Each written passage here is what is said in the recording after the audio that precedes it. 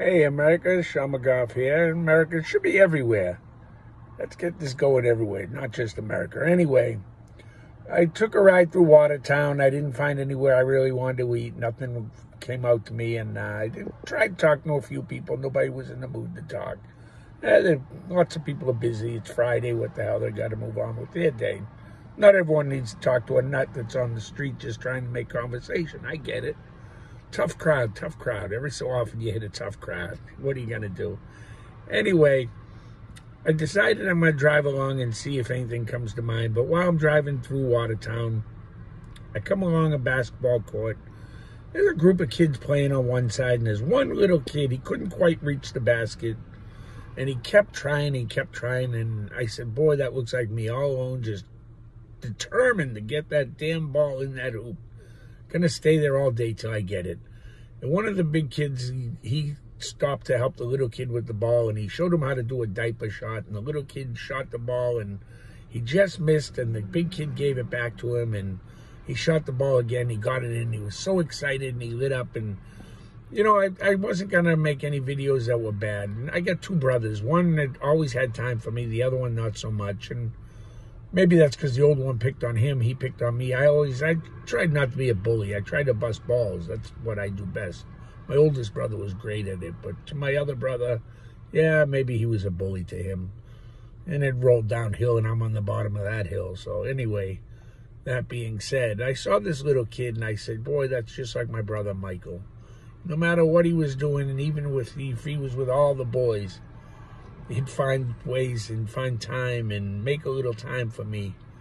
And my other brother, not so much. He just had his own thing, and I was too little. Go away. So if you're a big brother or you're somebody a little kid looks up to, make that extra effort. Give him a little time, because you know what? That little bit of time you make for that kid, that could change their life. That's all I got to say. I said I was going to do these 10 minutes at a time. My daughter said, Dad, when are you going to write? I said, I'll make reminders for myself, and if I ever get around to it, I'll add more dialogue and more stuff to it, and we'll see where it goes from there. But hang with me, America. We're looking at my psyche. We're looking at my trek with God, and I'm noticing things, and maybe I was a bully sometimes. Maybe I still am. I got to work on these things. I'm a work in progress. I think we all are. As long as we keep realizing that and we keep striving for what's right, we'll get there, America. Belief in God's a good thing. I know that now. I'm just trying to share it with everyone else. You don't need miracles. Not all the time. They're all around us. We make the miracles sometimes. I believe that. I'm working on it. One person at a time. Hang with me. Hit that like, share, subscribe. Let's see where we can go. I'll let you know if anything funny happens. We gotta still find somewhere to eat. Oh yeah, that's why I made this video. I forgot why I stopped. I was looking at this place called Classic. What's it called? Classic America is the glass company. But underneath that is High Octane Classics. It's in Auburn. That's where I'm at now. Auburn, Mass. Anyway, I just let the GPS tell me where to go and figure I'll find somebody to talk to. Aren't you glad you're not my neighbor? Anyway, yeah, I had a funny story. I won't say it because, never mind. She was funny, though. Anyway, High Octane. If you like the movie Cars, check this place out and take a ride through the back.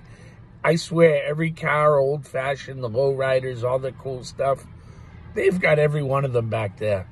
It's amazing.